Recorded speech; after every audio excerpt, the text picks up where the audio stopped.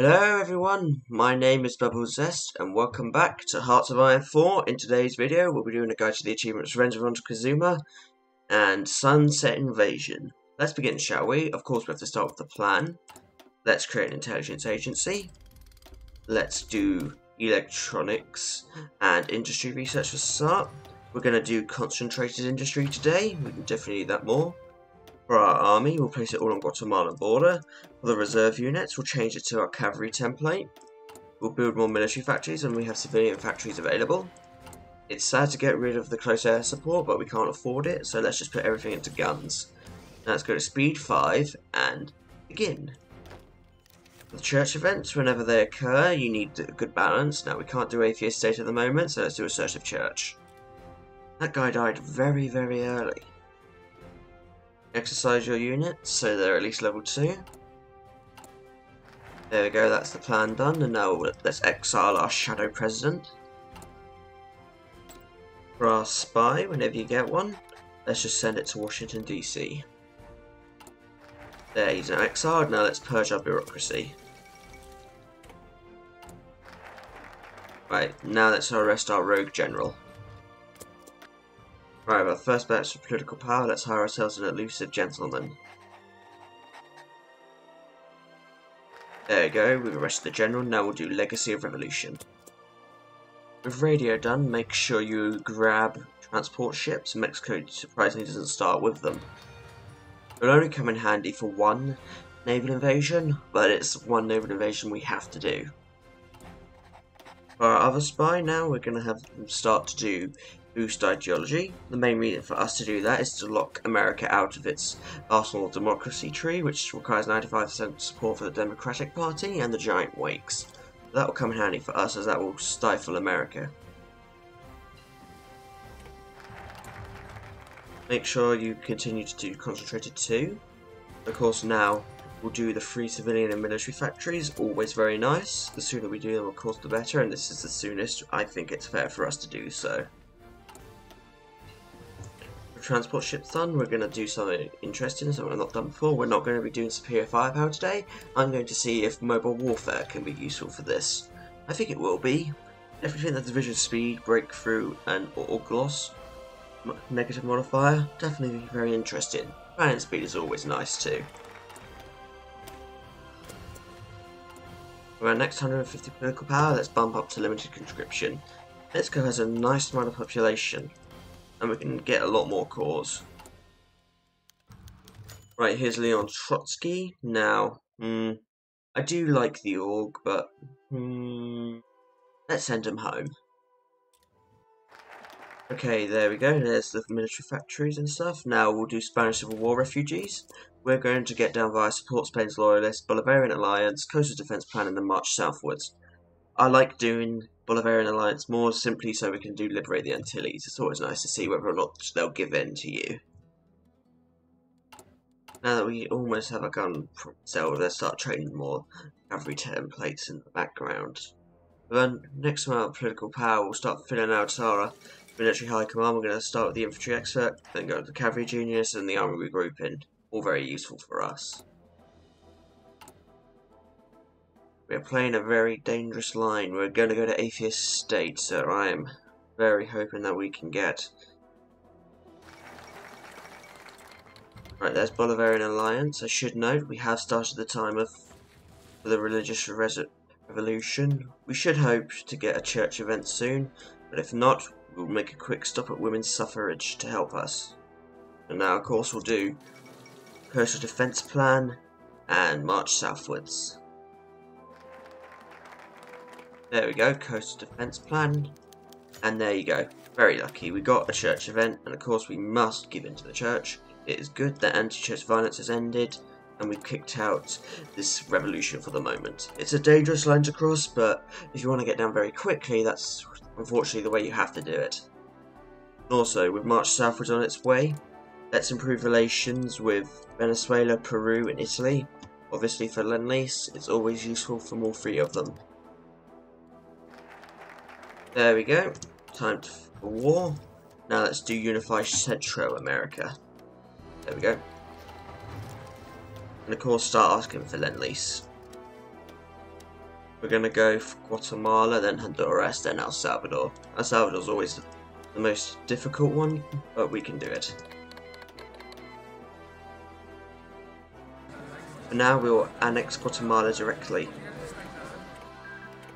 Now just line up on Honduras and go for them. Another positive from this is obviously all the XP you'll get. We definitely need a good amount of it. Annex Honduras as well. Now, we'll place our units back here, so El Salvador will leave and break their entrenchment, because they are very well entrenched right now. Yes, we could eventually beat them in the long run, but I'd rather not. There we go. They're moving out, which will definitely be nice. Now, with Unified Central America done, we're actually going to make a brief detour to the gold shirts, good division recovery rate, and planning speed bonuses. Obviously, deploy your new cavalry units as soon as they're available, and increase the amount of units you're training. There you go, the US has plenty of non-aligned support as well, so we'll just put our spies on quiet intel networks for the moment. There they go, now let's puppet El Salvador.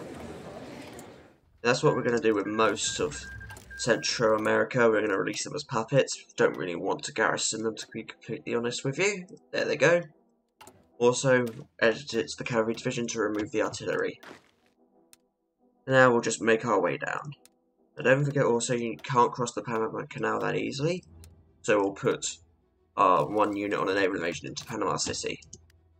Make sure your navy is on strike force before doing so.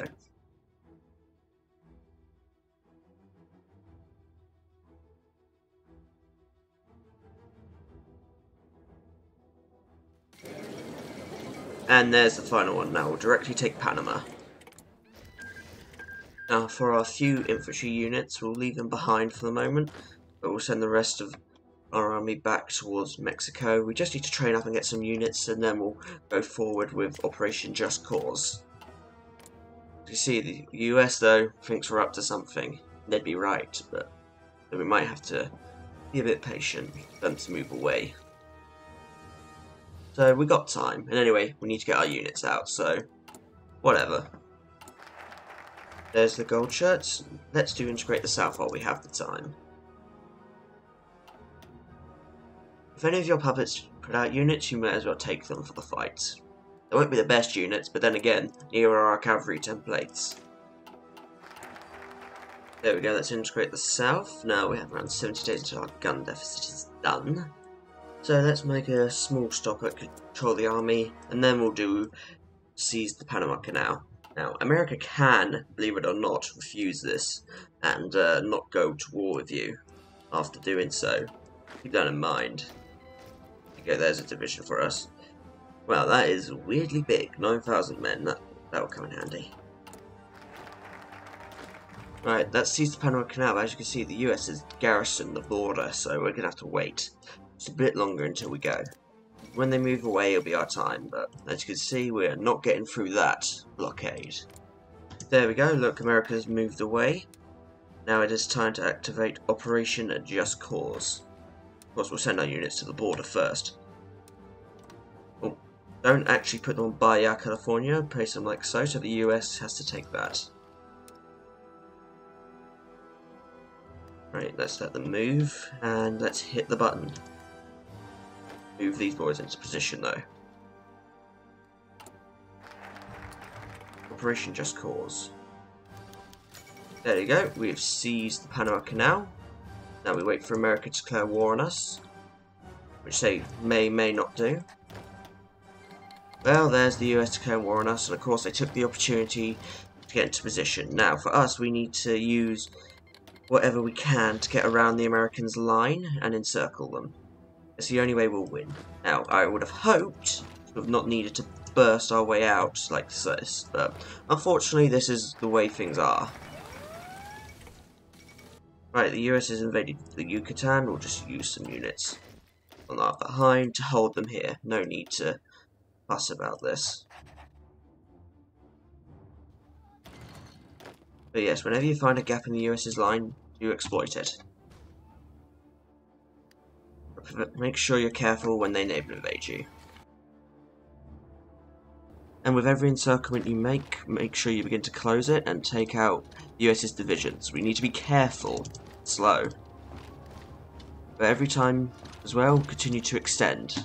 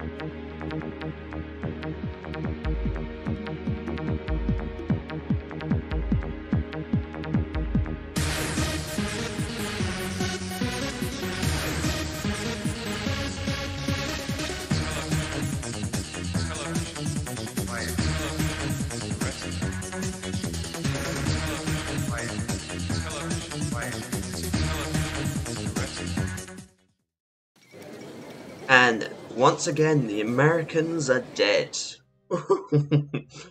That's pretty good. Our losses were very favourable, like 120,000, so they're around 200 or 180,000. My practice game was 500,000, so this is very good. Now, for the Revenge of Montezuma, we have to assume the old borders of Mexico, which I think were something along the lines of this. The achievement probably would have fired in the war anyway, but it doesn't matter. There we go. Now, of course, we should probably deal with the Americas one way or another, so let's puppet them. There we go. It would be easier to do this as a fascist nation, as we would only have to integrate them once, but whatever, we'll leave the Philippines for now. And there you go, we have the Loyalists. Loyal to who? Me. Let's get some garrison support of them.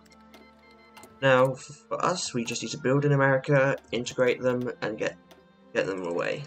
Now, you could annex America another way, which is via the focus of redeemed Aztlan, but we wouldn't get America's fleet, and I think that's a wasted opportunity. Let's see who backs off from the Antilles. France, no. The Loyalists too, unsurprisingly. We puppeted them, so at least we got a free Puerto Rico. Yeah. Right, we are now finally Catholic Mexico. I sort of wanted to do recount this revolution, but I'm not going to do that now. Now, let's dismantle this faction of ours briefly. It will mean we'd save a bit of time. Now we can rescind the Mexican secession. Would have been funny to do the revolution, as it would have meant we would have been fascist with elections, but oh well, it's not that important. And don't worry, we can always get this faction back.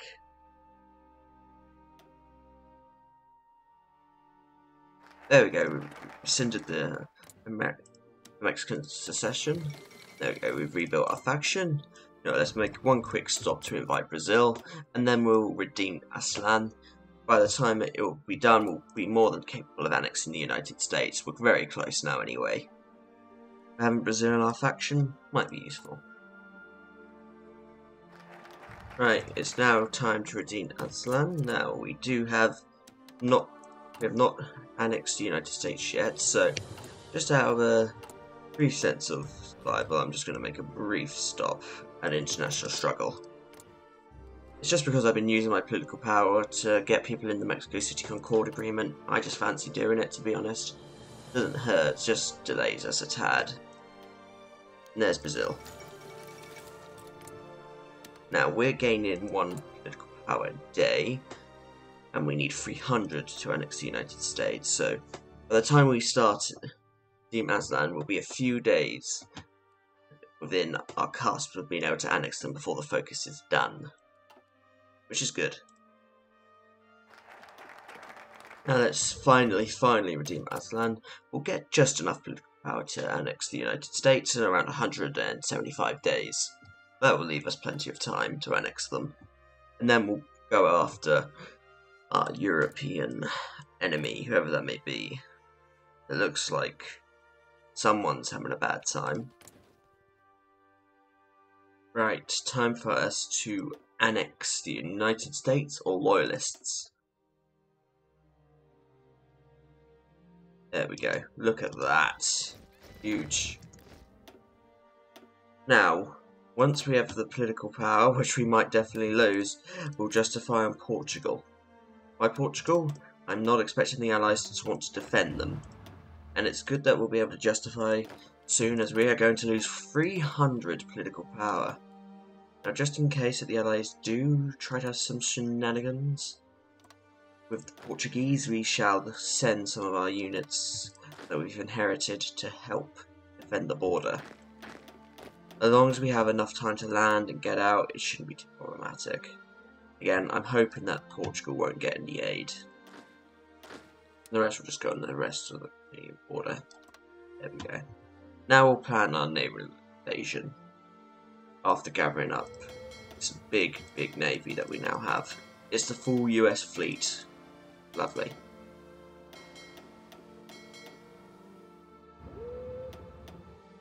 Yeah, look at that. Perfect. Now we'll send them all to one of Venezuela's ports, put our navy on strike force all over the sea zones. We should get the range that we need once they're all together.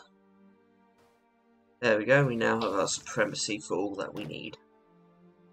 And yeah, it just saves having to go to Brazil and attrition, because look, the Amazon has no supply there, so we may as well just do a very long invasion. So we'll leave from Yucatan all the way into Lisbon, and we'll send a follow-up invasion into Porto. Why not? As long as we take control of one of the states, the achievement will fire for Sunset Invasion. There we go, 2 big naval invasions getting on their way. There we go, redeemed Aztlan. Lost a lot of political power, which annoyingly actually cancels our justification. Oh well, we're going to have to wait now. Get it back up. Around 100 or so days or the like. Annoying, but not much to do about that. Oh well, anyway, as you can see, we now have cores on all the land that Mexico once held, which will be very nice for us. Now we'll just wait up, get our naval invasions ready, get our political power back into the green, and go. But yes, if you want to see compliance, press F7 and then that will show you everything. Or you could do like F7. As you can see there, resistance is going down in all the states we have cored.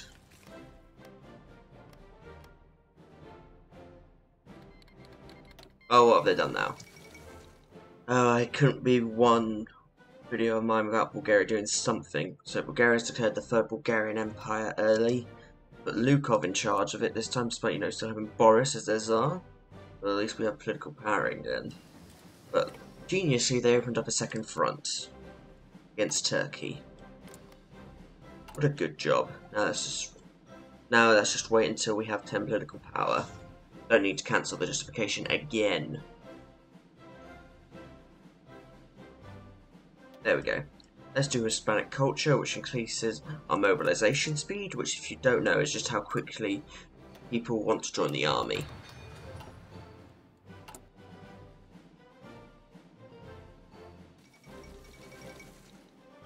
No, they didn't. There are no loyalists. Oh, and there goes China. Oh dear.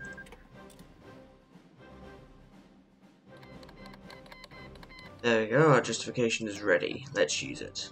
No guarantees on them.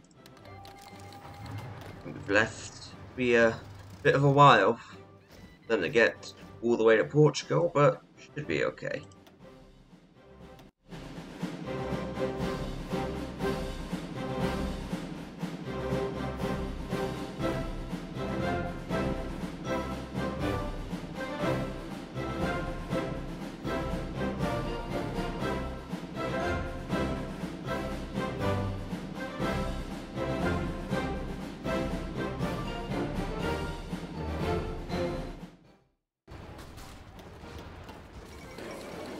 Portugal is down for the count.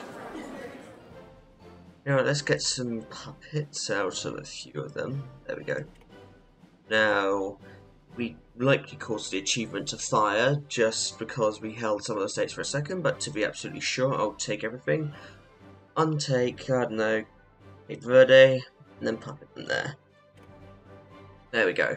That will pretty much ensure our control. There we go, that's Sunset Invasion, and of course no need to garrison such territory, so let's give it back. There we go. You know what, let's just wait that little bit longer, integrate all these nations, and then we'll be golden. Yeah, it's good we finished quickly. As you can see there, a revolution would have happened. And it was good also all of these ships basically obliterated Portugal's fleet. And let's see, look at that, 12 destroyers. I know they're all early ones, but still. Oh, 21 subs. Oh dear. Anyway, time for all the units to come home. Right, we've got all the political power that we should need. Let's integrate all these countries. Oh, look at that. In 60 days, we'll have a load more cores. What also makes me funny is that we still don't have more than 2 research slots. I mean, we might be stupid, but we're not stupid enough to not burn down the United States. Let's get strike breaking, that's always nice. And there they go. Oof. You know, the best part is, because they finished most of the focus trees, we get a lot more factories, dockyards, it's great. Look at that, they've maxed out. Yes, we have cores all the way from California, all the way down to the start of Colombia. I think that's a good place to conclude this achievement run today. So we have gotten the Revenge of Montezuma, Montezuma's Revenge, and Sunset Invasion. I thank you for watching this video. I do hope you've enjoyed it. Leave any suggestions for future videos in the comments below, as this itself was a suggestion. So, until next time everybody, this has been me, Bubble Zest, and goodbye.